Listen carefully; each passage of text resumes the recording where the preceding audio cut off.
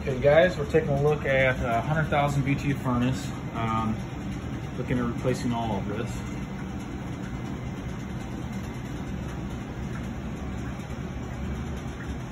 So you see through here, and then here's the back side.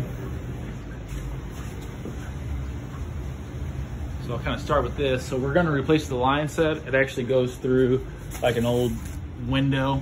There's a little bit of insulation there, but so run line set back, come into a coil, and then because this is 22 inches and our new one will be 21, we may want to look at going, right through here. That'll give us a little bit of space to run our drain and catch the floor drain over here, just because this is kind of a major walkway for the laundry. And then on the from the ground to about this slip and drive is like 77 inches.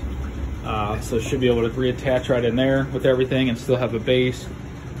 Filter, and then kind of mimic what we got here except making it bigger. So if we go, I'm gonna put a patch basically from here to there is 15, and then 32.5 I think is what I wrote down, from joist to joist, and then recut this in.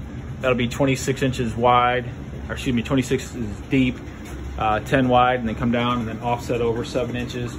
On our cams connector, we'd like to make a either a 1 inch up to probably like a 1 inch or 3/4 or even 1/2 inch furnace flange, just so we can screw into that, and then make any adjustments that's needed.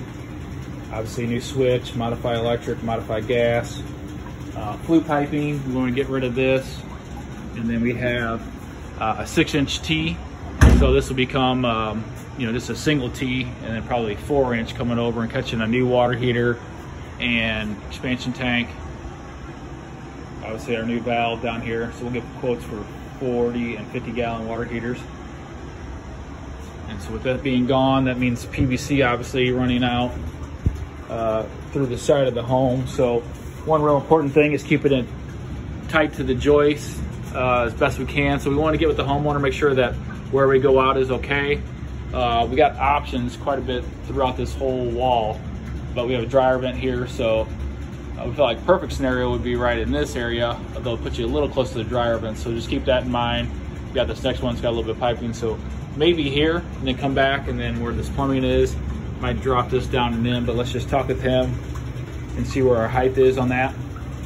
And then breaker panel, it's right over here. This is a color hammer, and we are on a 30 amp for the AC.